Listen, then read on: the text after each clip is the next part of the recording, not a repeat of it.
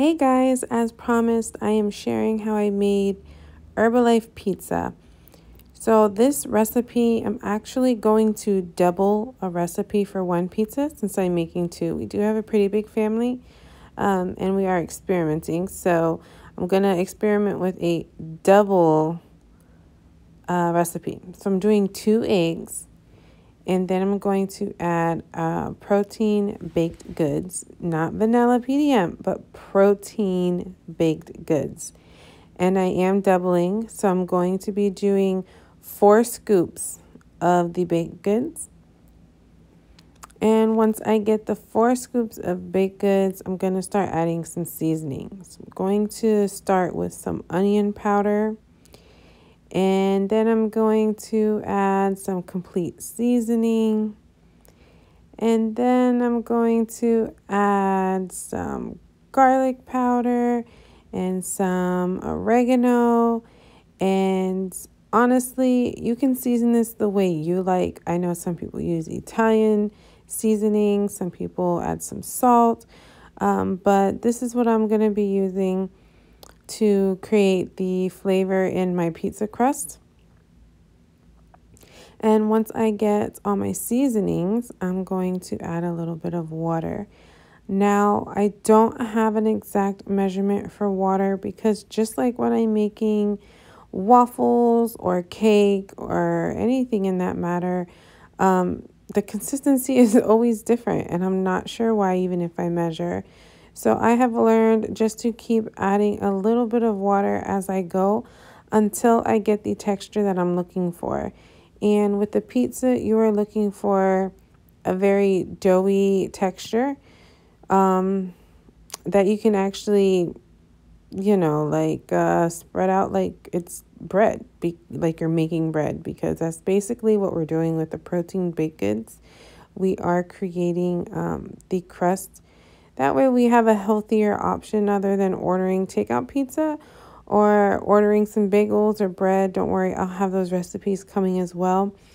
But this is going to be a game changer in my family because bread seems to be weakness here. So, especially pizza too. But you're going to want your consistency to look like this. You see how it's very doughy? And now I'm going to get my parchment paper.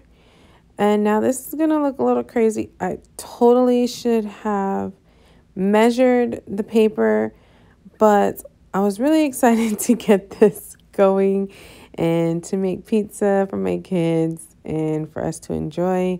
So I just kind of ripped the piece off to start my first pizza crust. Again, I totally should have measured these papers, but I'm going to cut this dough in half and I'm going to start making my first crust. Now, if you use your hands, I would suggest rubbing just a little olive oil on your hands so that it does not stick to you. But I'm just going to go ahead and put it directly onto this paper and just start creating my pizza crust. So you can make this however you want. You can make it as a square, as a circle, as a heart, any way that you prefer. You just go ahead and do that. I'm going to make 2 mini circle pizzas. So this is going to be the first one. And I am just going to go ahead and it is thick and sticky, but just kind of hold the paper down as you're forming whatever you want your crust to be formed as.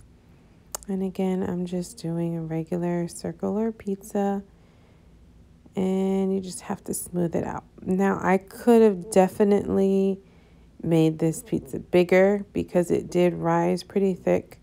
But I don't know about you. I like hand-tossed pizza to where my crust is pretty thick.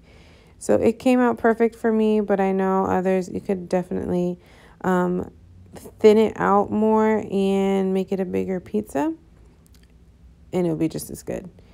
But this one here, we were experimenting and it came out fabulous actually. So just thin it out as much as you want. And also, you can add personalized protein into this. I would use the protein baked goods scooper to do that. It does give it kind of a grainier taste. I don't know, grainy is not a taste. A grainier feel, a different taste, definitely. It's still very, very, very good, but you can totally tell that you add the personalized protein. So if you are a personalized protein user, go ahead and add that scoop in there along with this recipe. But me, on the other hand, for my kids and everyone else, I'm just doing regular protein baked goods. And now I'm going to go ahead and start my second pizza. And again, it's just going to be another circular one. So I'm going to spread that out into the size and shape and thickness of my desire. And it's just going to be another circular one. And I love these silicone spoons, by the way. If you don't have silicone spoons, you should definitely invest in some. I will drop some links below for a couple of the things that I've used in this video, as I usually do, just to make it easier for people to find things, or even just to have a glimpse of the picture, if that helps you when you're out shopping.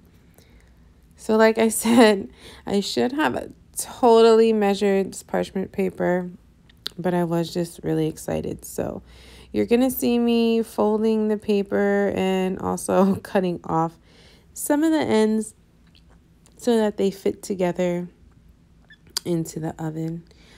I am going to have to try this recipe again. I just got a brand new air fryer and really excited about that. So I'm going to try some recipes with the air fryer as well, and I'll share it with you guys. But for right now, we're putting this in the oven. As soon as I can get this paper cut down to where it fits nicely. It's not going to be perfect. Just trim this off really quickly because I'm really excited about trying this pizza. And now that I have it trimmed, I'm going to place the pizzas next to each other.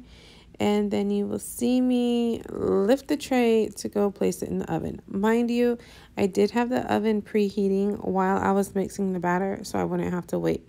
So that is a good tip. Preheat your oven while you're starting your batter. Place it in the oven at 350 for 20 minutes. And while I had my pizzas in the oven, the crust, I decided that I'm going to do one veggie pizza for my husband and I. And then the other one will be just regular, pizza and cheese. So I don't know about you, but green peppers on pizza, I don't know if it's the crunch, I don't know, but we love green peppers on any kind of pizza that we get. So I'm going to go ahead and chop up some green peppers. And of course, I'm going to chop up the whole half because I'm obviously going to make more pizza. And if I don't make pizza, you can always use these with cooking some eggs or some egg whites for your healthy snack the next day, Vegetables are amazing. You can just do so many things with them.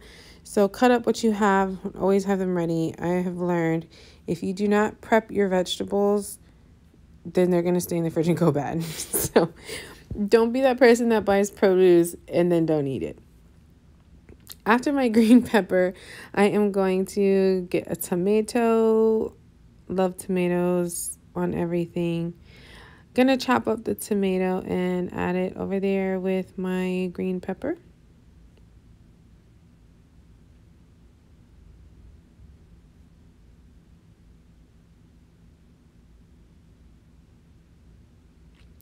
And then once I get the tomatoes chopped up, I'm going to move on to my next vegetable.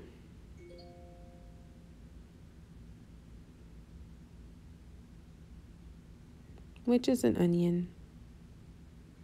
Now, when I was cutting this onion, I got this brilliant idea of making, recreating that barbecue chicken pizza from Papa John's because it's absolutely amazing.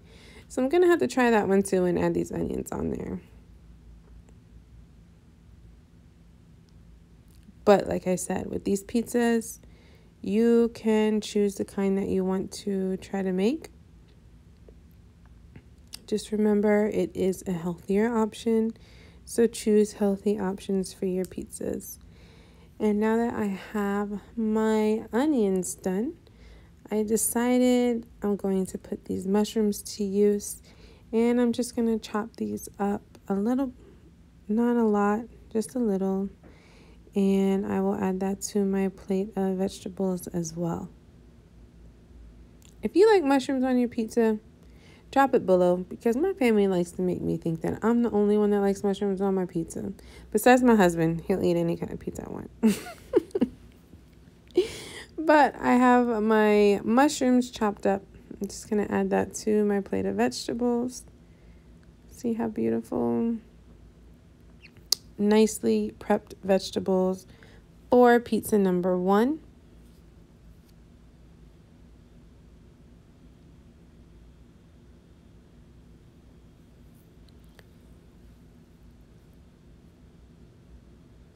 Now, after the 20 minutes of the pizza cooking, you're going to take the crust out.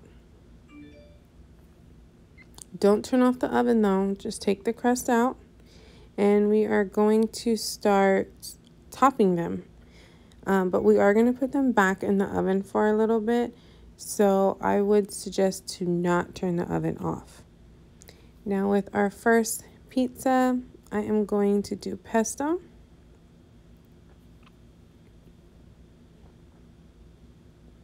And I will put just enough to be able to cover the entire crust. I love pesto. Look how beautiful that looks. All right.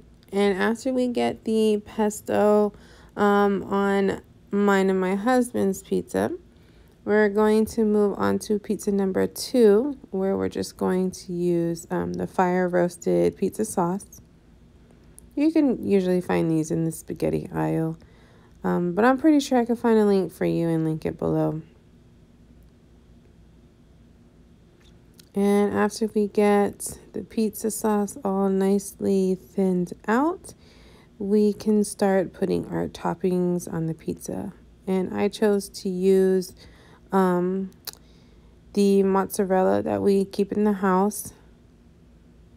It's just a healthier option, and other than that, it tastes really good, and my kids just love cheese. So I'm gonna go ahead and sprinkle this over both pizzas, over the pesto as well as the regular pizza that we'll be making.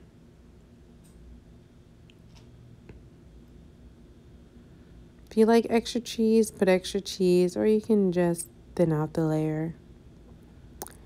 And now I am going to start toppings. I have one daughter who loves pepperoni, and another daughter who loves cheese, and another daughter that will eat absolutely anything we give her.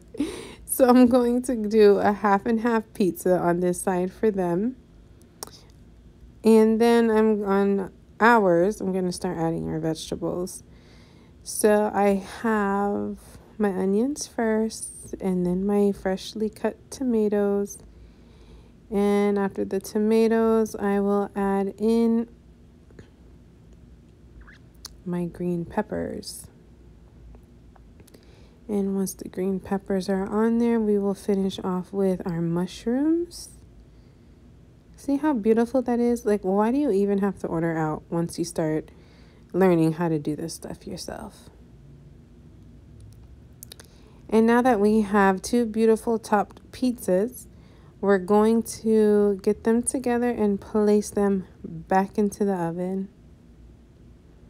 But this time we're just going to leave it in there for 10 minutes or until the cheese is melted at your desire. If you want it a little darker, crusty, burnt a little bit, you know, some people like it that way, then you can wait a little longer. But 10 minutes was perfect. We picked them right up and placed them on some cutting boards. I was very impressed by how these came out, especially this one. It just looks so good. All right. And since this is my first time making the pizzas, I am going to just go ahead and record ourselves cutting it up and getting ready to eat it, just so you guys can see. And you can see how thick it is once you cut them. But I'm just really in awe by how these came out. Look how pretty it is. Very proud of myself on this one. I was very anxious to try it too. My kids, they just kept talking about how good it smelled. So that's a plus, is getting your kids, to start trying this kind of stuff. And even if you don't want them to know that it's healthy, just make it and let them have some. They don't know. It's that good that they will not know that it's a healthier option of pizza.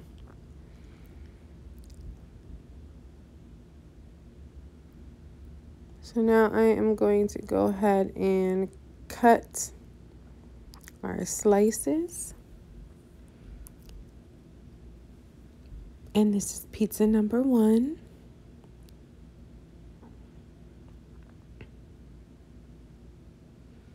And let's move on to pizza number 2.